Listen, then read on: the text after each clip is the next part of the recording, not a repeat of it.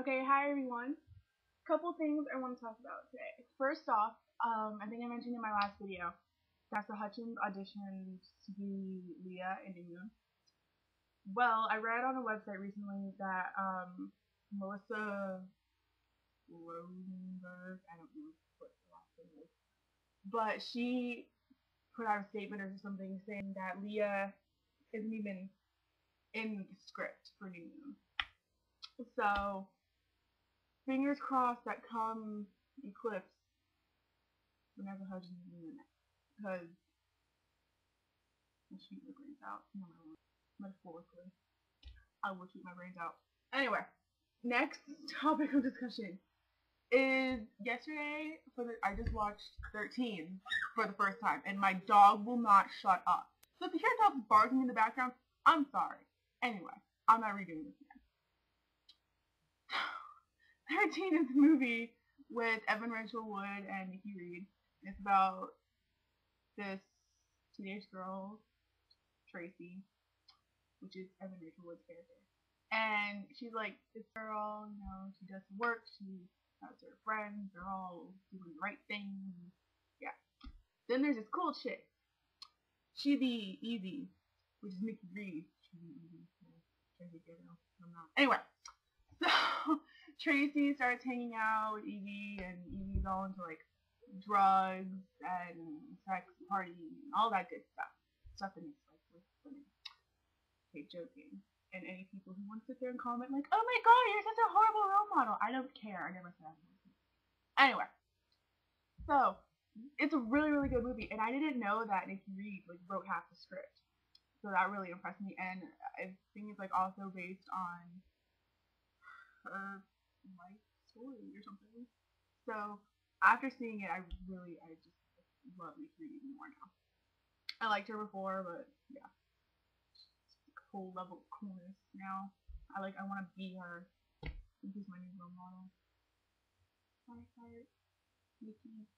Anyway, so yeah, 13. Most of the movie is on YouTube. I think the channel I was watching it from, part 7 wasn't up. I don't think it's anywhere on YouTube because it has a movie in it. So there's 10 minutes of it missing. And I mean, I guess you kind of need to see it, but I don't know. I didn't, and I kind of understood the rest of the movie after that. But yeah, so rent it, watch on YouTube. If you've seen it, tell me what you thought about it, because it's one of my favorite movies now. Alright, another thing. Last night on Showtime was the premiere of United States of Terror, the second season of Secret Diaries of Call Girl, and the final season of The L Word. I watched all those. Now, The L Word, I've never watched a complete season. I've seen a bunch of episodes, but I never sat down and watched them weekly. But I'm gonna do it this season, and I'm slightly confused just because I haven't been in the loop with all the seasons and shit.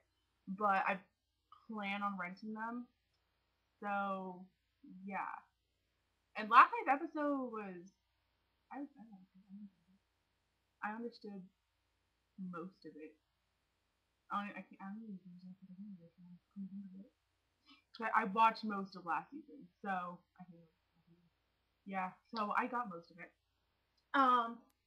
Also at the second season premiere of Secret Life of the Call Girl, I think I actually watched the full first season weekly. I think I may have missed a couple episodes. But so last night's episode was good. I'm really bad at describing things. I'm oh, this was good because, or this could have been better with this. I'm I just say it's good or it's bad, and then you just take my word on it. And then I watched, well, not then because this came on first. Whatever. United States of Terror. That's the show about the mom with the multiple personalities and everything. I love it. Oh my God. Woohoo! That show is the shit. That show is the shit, and I cannot wait to watch more of it, because oh my God, that was amazing. I liked the whole, yeah, I don't know, I just liked it. I said, but okay, the mom, Tara, has a sister, Charmaine, or something. I don't know. But she's like, I totally got the vibe of her like hitting on the husband. So like, if you watched the show last night, please tell me you got that vibe too, because I was like, oh my god, you're hitting on your husband. That is so wrong. You whore, get away. Just saying. Uh, so yes, those are definitely a new show to get into, United States of Terra. And I guess the L word you probably shouldn't get into now because it's probably too late.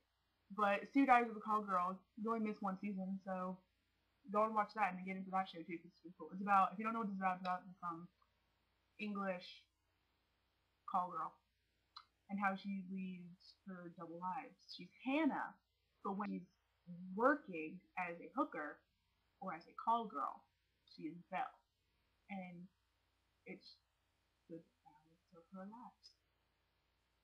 And it's like it's an English show, which I love because they're just shot differently than American stuff. And I don't know why, but they just are, and I think it's better. So that's that. Oh, Ricky Gervais is gonna be on Inside the Actor Studio. I don't know when, but I plan on watching it. One Tree Hill's on tonight. Can't wait for that. And that's it. So leave comments below on any of the topics I talked about, or just I don't know. Bye.